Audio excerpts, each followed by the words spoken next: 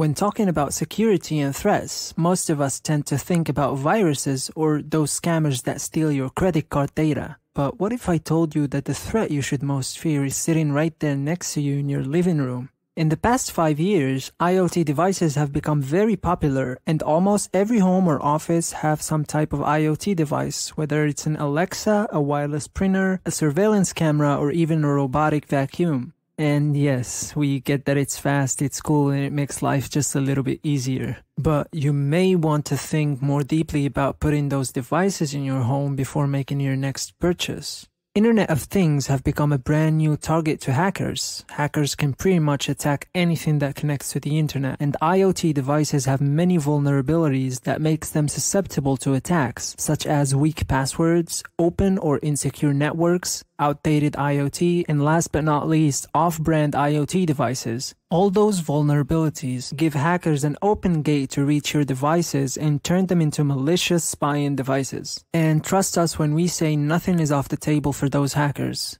In February 2017, hackers found a way to hack a child's IoT toy called Cloud Pets, which is a voice messaging device that allows children to use a stuffed animal to talk to their parents. Hackers were able to gain access to a huge database that held voice messages, IP addresses, and emails, and they even found a way to turn those toys into surveillance and spying devices. Stories like these are happening often, and the more popular IoT becomes, the more interested hackers are in finding ways to exploit it. Now, you may be wondering, I don't want to give up my Alexa, but how do I protect myself? Number 1, create a strong password and enable two-factor authentication. Number 2, use security applications to detect vulnerabilities in your local network. Number 3, keep your devices updated with the latest software to patch any bugs. Number 4, never buy off-brand IoT devices. Good luck and stay safe.